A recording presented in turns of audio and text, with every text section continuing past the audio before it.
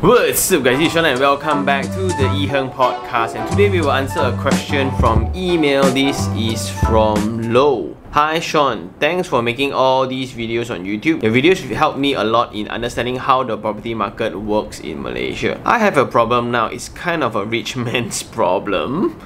I am interested in a property now and I'm thinking about whether to pay for the house with a loan or with cash straight. My dad offered to help me pay for the house with cash, which of course is good for both of us because then we don't need to go into debt and don't need to pay extra for interest and other fees. But for the bad news, it is very risky as it's quite a lot of capital, just below $1 million. With the loan, it's a different story. Dad offered to pay a portion of the down payment, but for the installment, it will be me paying out of my own pocket. I insisted on this. Then we can also decide afterwards whether or not to invest the money in something else. I am very confused now because I'm not sure whether is this the best solution for my case. My goal with the property now is to rent it out for a few years, eventually use it for my own stay when I come back later from Singapore. I am currently working there. What do you think? Wow, a rather direct one. Thank you Lo for reaching out. So technically it's a discussion between loan and cash. Well, actually to this answer there's three portions lah, right? So I think number one, I will go for loan because it gives me more flexibility with what I use with the money. So imagine if I were to take a 35 years loan and you say the cash that your dad is going to give you is below $1 million, so let's assume it's 800,000.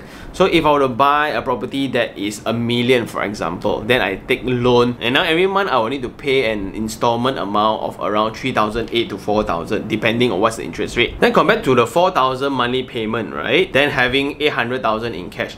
Why don't put the 800,000 in the full flexi account to knock off the interest? Because I think I have did this video before where a lot of people don't know the cost of financing. So if you were to take a loan of 500,000, the interest for it will be 429. So it means in the end of 35 years, we are paying out 929,000 ringgit. So almost an entire amount of the property is actually interest across 35 years. So that's the cost of financing, and if you have the money, which is the capital in your hands, you can put into the housing loan to knock off the interest rate. So the interest is actually calculated daily on the amount you owe to the bank. So let's say the housing loan is 1 million, but now you put in 800,000, right? So basically you will save up a lot of interest because every single month the installment payment to the bank consists of two things. One is the principal, one is the interest. And for the first 6 years, right, this interest portion is very high,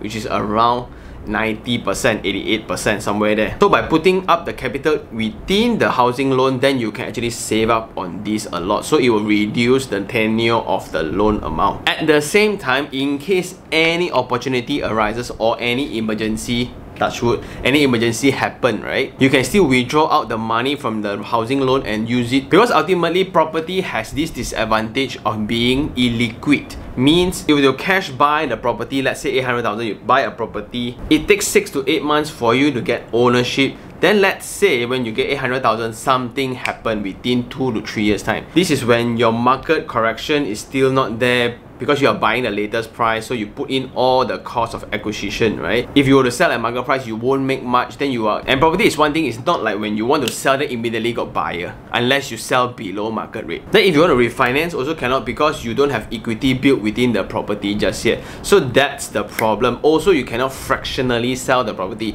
It's like, can I just sell a toilet or can I just sell my living room out? You can't. And that's the debate always between stock investment versus property investment. They can sell a fraction of the stock, but you cannot do that for property. So when you have the money, getting a loan still because you can afford to. You are very young and you are working in Singapore. After the forex conversion, right, your salary will be very high. You can actually qualify for a very high amount of loan. Then use the capital from your dad to put the money inside to knock off interest. That would be my first suggestion. The second suggestion, then, I assume this is supposedly to be an investment product, and that's my worry when I read your email. When you say it's a house that just in case when I want to come back and stay, right? Don't. A house for just in case purposes, right? Or a house for weekends, or a house for holiday, or a holiday home, right? It's a very luxurious concept, and that's something that you don't need right now, especially when you are hustling down south in Singapore. What I will encourage is to purposely acquire a property based on the intention of investment. Look into a property, for example, apartment in Mont Kiara, where when you acquire 800,000, as long as the rent can cover the installment, then you can go ahead with it already. And part of the best thing about having capital is you get to afford to venture into the subsale market, because there's actually 4 channels of acquisition. Number 1 is directly from developer. Number 2, subsale market, where you directly buy from owner within the secondary market. Number 3, auction market. Number 4, bulk purchase. Because you have a lot of capital, or 800,000 in capital, you get to play the subsale market where a lot of people don't get to play. So if you were to buy a property that is, let's say, around 800,000, you need to pay upfront around 18%, which is 164, yeah, so it's around 144,000 up front just to own it. Then you include renovation, maybe 50 to 80,000, right? So it's around 224,000 just to own the property. But by buying a subsale property, that gives you absolute certainty. You know exactly what's the rental rate, you exactly know what's the neighboring selling price, you exactly know what's the condition of the property, who's living within, who lives around that area, how's the situation like, or the market like within that area. You know everything before you decide whether you want to buy or not. That makes the investment decision very, very safe, and not many can afford to play within that range. A lot of youngsters now, they all go for new properties. Why? Because zero upfront or minimal upfront. They have absolute beautiful credibility to afford, but they just have cash. But now with Pharma Foundation, you can and use that to your advantage to get older one, where you can start setting your own standard of investment. Okay, anything above 5.5% ROI, only I will buy. It means that as long as the total rent for 12 months divided by the property selling price is around 5.5 to 6%, then I will buy. Then going back to point number 1, right? Not necessarily you use the cash to fully own a property. Why tie yourself to only one? Why not tie to several, right? First, use the 90%, get one, renovate it, rent it out. 6 months later, use the bank statement, use the tenancy stamp agreement, use the proof of ownership to the bank, and start looking for property number 2. And within the same game, repeat the same standard. Maybe 5.5 is okay, or you want higher, 7% or 6%. A bit hard, but it's still out there. Again, use the cash to your advantage, furnish it up, and let's go again. Then until the third one, then because you can only qualify for 70% loan, that's where it gets capital intensive. But I think 800,000 is good for 2 to 3 properties. Now the limitation then will be your income. But I guess if you're working in Singapore, it should be fine. It should be fine. So the second way is actually a different method to use up the capital compared to the first one. And the third point, right? This is then, I don't know, I just assume, right? This is somewhat like a legacy by your dad to somewhat help you own a landed home, a home for you to get married, then you settle here. He may not be very, very happy for you to go multiple units for investment like I just suggested. I don't know, right? This is just assuming. This is just assumption on my side. There's also a different side to things where, like I felt like if you don't use his money, then he won't actually give you the money. So the only way to take his money is to acquire property in full amount by cash. So I don't know. So there is no right, no wrong, because if your father obviously is a millionaire by now, so maybe this money is only 1/10 or just a small fraction of his wealth, you use it to buy a property. If he's okay with it, just buy lah, right? If you can fully own a property, there's nothing wrong with just using the cash and buy a landed property, rent it out, 4 years later, come back and use it. He happy, you happy, everybody happy. Because like you say, this is a rich man's problem. Because it's an absolute different consideration. When I got no money, I'm trying to leverage this, time this correctly, so I get to build equity so I can refinance later for my next property. No, you don't have such problem. It's just like, if I don't put the money into property, right, I don't know what to do with it. It's just sitting in my FD or it's sitting in my EPF, nothing to do also. And here I would suggest you to go study up or go learn up the different types of financing or different types of interest rates within the market. What's floating rate, what's fixed rate, so what's the difference between hire purchase, what's the difference between housing loan interest. Because if you were to really understand the logic, right, to fully own a property by cash, it's not a very wise move actually, because as I mentioned just now, point number one, right, yes, although 35 years later, a 500,000 property, including the financing cost, is actually 929,000.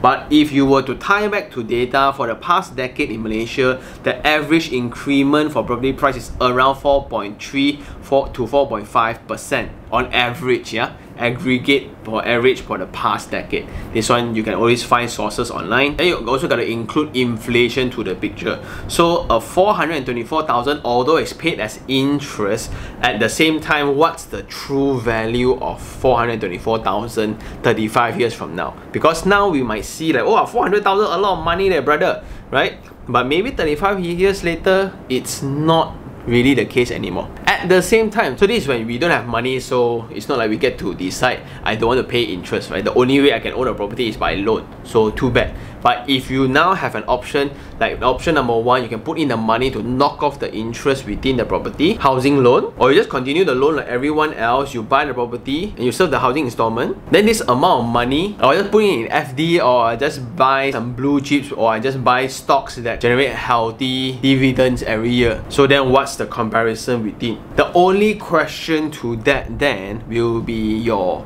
debt.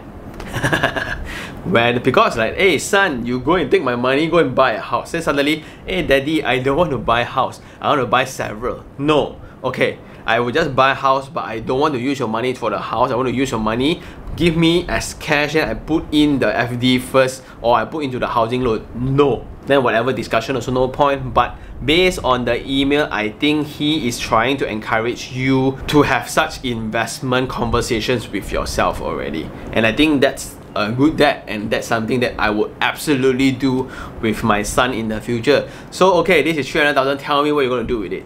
Wow, interesting, like. So show me the proposal of how you're going to do it, why you want to do it. Is it based on your short-term goal or your middle-term goal or your long-term goal? Show me everything. Then he is actually trying to trying to teach you a better word. Trying to teach you how to start investing and thinking about money while you are being in Singapore, because eventually all the wealth will be passed down to you. And the worst thing is, and when he do something like that, you have no knowledge, no awareness of how difficult it is to gather all this wealth. So I think that's the point of this entire exercise your dad is doing with you. But I'm very grateful that you wrote in this email. It means that you are taking this very seriously, and I would like to congratulate you. So here, mindset wise, you are already different. And in conclusion, I think this is a rather direct one. Technically, it's only three ways. One, buy a property, then place the cash into the housing loan to knock off the interest, right? Save the interest.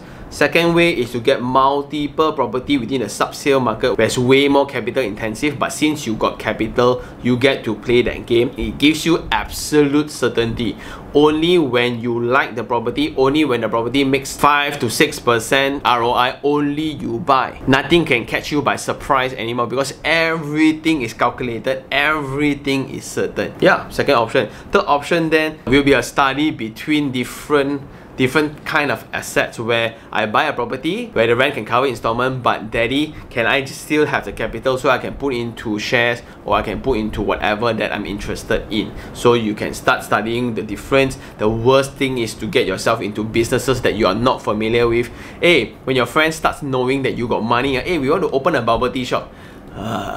Or I got a new project, hey, you want to invest in my new project, and we'll do car detailing, a buddy like Alex, all do it together. I just need money. So these kind of things then is not really my cup of tea, because it's not so much on looking down on my friends or your friends, but these are processes where I don't get to even acquire the learning curve from that mistake. If I were to lose money on stocks, right, I will know why I lose. It's either I'm gambling lah, I didn't do enough research lah, or I was greedy lah. Then I learn as I go about, or I put this money into my own venture. So I start a business with it. I start selling flowers online, or I selling cardboards online, whatever lah. I start building e-commerce store, do everything. Then the business failed. Although I put in 50,000 and the business failed, I learned why I failed. So indirectly, I use the money in exchange for the learning curve and the lesson. So that will make me wiser. And for the remaining capital, I know exactly what to do already. So I grow as a person